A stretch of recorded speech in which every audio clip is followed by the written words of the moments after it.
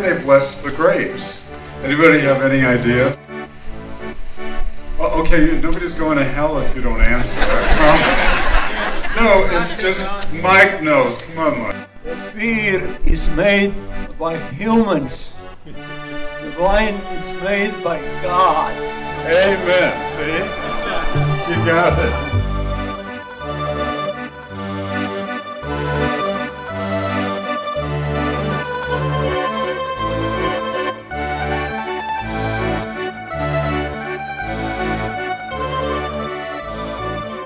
I'd like to welcome all our loyal friends and any new friends and to the 36th Blessing of the Grapes. This is our 36th harvest here.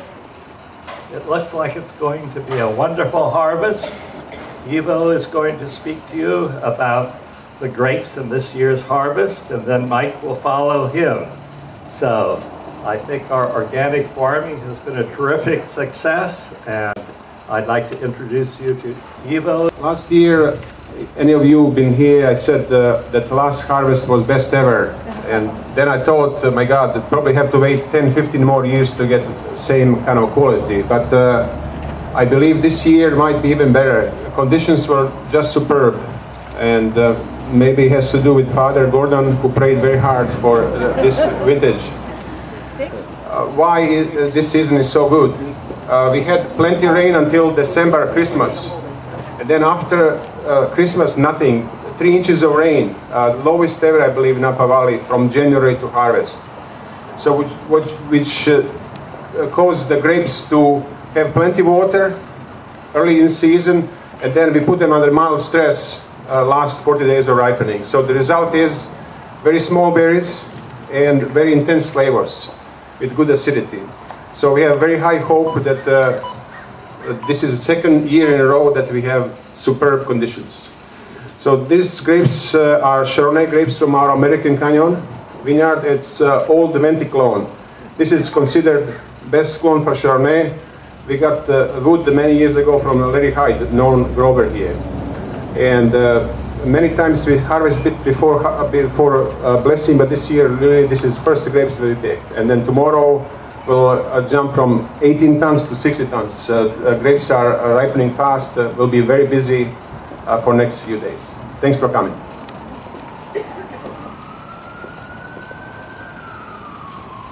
Good morning. Good morning.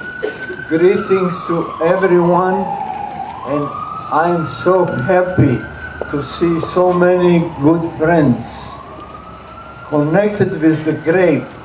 This is the valley of the grapes and the wines. And with efforts of the people last 50 years in Napa Valley, we have become the #1 region of grapes in the world. Congratulations. Many of you have helped. This didn't come overnight, but gradually we are up there on the top. And I'd like to share with you excitement of the new harvest. It's very important to have a good grapes. Without good grapes, we cannot make good wine. However, to make a good wine, there is many ways how to make wine. You can make wine by the book, you can make wine by science, you can make wine by art, and each of these are being made in Napa Valley. We are lucky that we belong to the group of artistic wine making. And to become artist, you have to have many years of experience. I am very lucky that I have about 87 years of experience. And Ivo is about 25 years, and Violet is lady, you never can mention ladies' years. But we have a good team here that we try to perfect making of the wine and growing grapes. As you know, we organically harvest not only harvest, but to organically farm our vineyards, 5 vineyards, all 5 in Napa Valley. And we don't use insecticide, pesticide, or artificial fertilizer. And we have a little story that we make wine from our vineyard to your glass naturally. And why naturally? Because we grow grapes naturally. We ferment grapes with yeast that comes from the vineyard naturally. We mature our wine in the oak barrels, which oak is natural. And we use corks, natural cork, to close our bottle. And we bottle put in the case. That case is made of recycled paper. And more of all of these, our wine go minimum 1 year on the honeymoon suite. This is something that marries fruitiness from the grapes and oakiness from oak into bouquet. And that's a world-class wine. And we are very proud that we succeeded in designing the vineyard and winery all complete in one wine that you can enjoy. You can enjoy the aroma and the taste and the look of it. And most of all, when our wines go down the throat, they usually say, "More." Thank you very much for listening. Enjoy your day. It's a beautiful day. Thanks God. And thanks Father Gordon, who is here to bless not only grapes, but all of you. So look for it that many of you might reach paradise. Because we live in Napa Valley, paradise. So from good place that we go to even better, but not soon. Thank you very much for coming. I love you. Bye now. Welcome again, everyone. I am so happy to see not just our immediate family, but our extended family here as well, because that's what we consider you all to be. We cannot possibly have the success that we've had without your participation. So this is not only a new harvest for us, but it's the beginning of our new fiscal year. We had an excellent year last year, and we're looking for an even better one next year. And you know, you guys can all help us with that, not just in participating in making, but also by taking some wines home with you. So you have the honor of having my father here today. I'm sure he'd be happy to sign some bottles for you, but not all at once. He is 90 after all. So, we were so happy to celebrate his 90th birthday. And as you can see, even though he's a little slower, he still has that passion and fire, which has really been the instrument of our success these many years. So I really hope that we as the next generation can have that and continue to grow it with your help and to become even more successful in the future.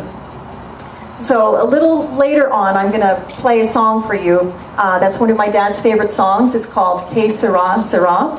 Whatever will be, will be. And it's an interesting thing to think about with the harvest. We can say, yeah, whatever will be, but we don't take anything for granted. We like to contribute and ensure that we have success. So how do we do that? We invite Father Gordon to come up and to bless not just our grapes and our harvest, but everyone here. So whatever hard work we put into it, he can magnify that by many times. So Father Gordon from St. Helena Catholic Church, please come up. Thank you, Violet. It is a blessing to be here and on such a beautiful day and such a beautiful occasion, and the tradition that continues in the legacy of what Mike began. And also one of the perhaps not well-known facts about Napa Valley. If you just look over there, Eva was pointing out to the BV sign. in the Prohibition, it was the church that kept the wine going and kept it legal. So I don't think our winemakers, our vineyard owners, our winery owners want to drop the church just yet, right? You got Tim over here, right? So it's a beautiful day and a beautiful occasion. I'm going to ask you to join me as we bless this water, and then we'll bless the grapes and all of you. Heavenly Lord, we ask that you send your Spirit upon the water in this bowl, that it may be a sign of your great presence, the beauty of nature, the gift of water and food and air, that keep us in the spirit of being your children. Father, Son, and Holy Spirit. Amen. Amen. Now, a part of our heritage for wine, of course, comes from the biblical stance of over 3,000 years. Any of you ever read the Bible? Yeah. It's not another test, I promise. But don't you see a lot of references to wine? And it's a sacred beverage in the sense of what it does in wellness. Now, of course, you have to always be temperate and moderate. But this blessing, I sort of copied in part from our Jewish sisters and brothers, and it goes back for many, many millennia, 3,000 millennia.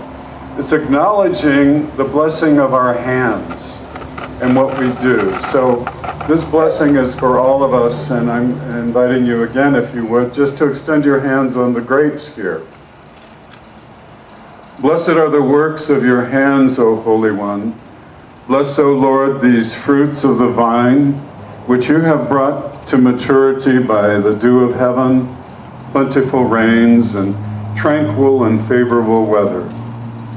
By the gift of this valley, by the gifts of the Grgich family of workers as well, who honor your gifts of the earth to sow, to nurture, and to harvest.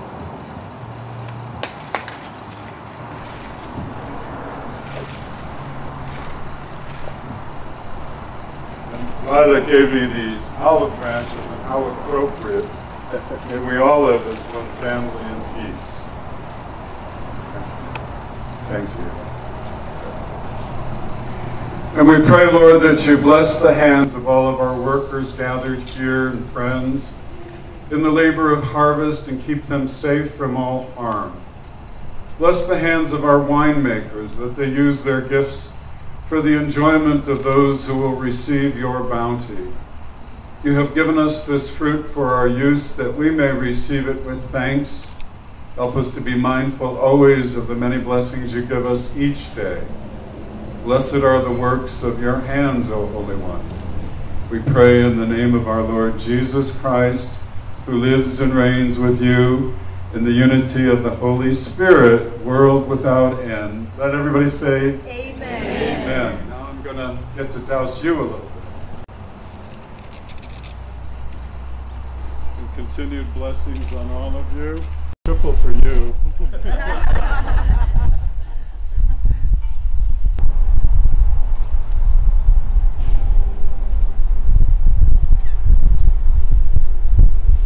I feel better already. So how many of you here can sing? Wonderful. I'm going to count on you because I can't. You'll find out why soon.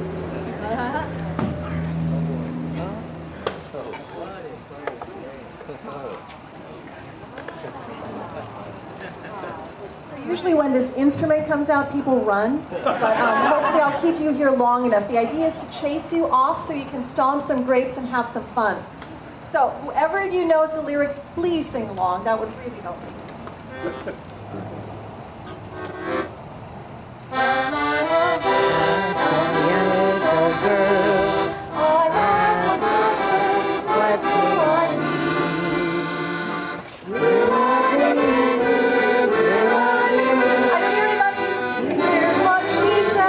To me, hey Sarah, Sarah, whatever God is wants to see. Hey Sarah, Sarah,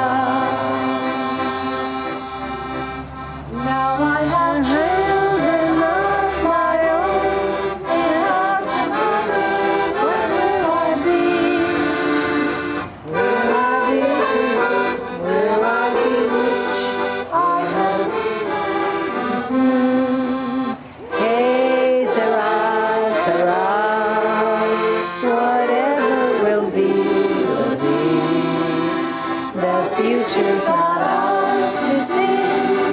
Hey, say ra, say ra. Say, say ra, say ra.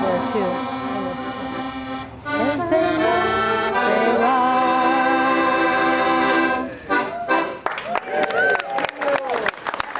This year, on April 1st, my father turned 90 years old, and we figured that's such a big occasion we want to keep celebrating for the rest of the year. So I'd like for you all to join in a big happy birthday, after which you guys can start going to the front of the winery, doing some grape stomping in our demonstration vineyard, and then enjoying some snacks and some more wine. All right? Happy birthday. Happy birthday.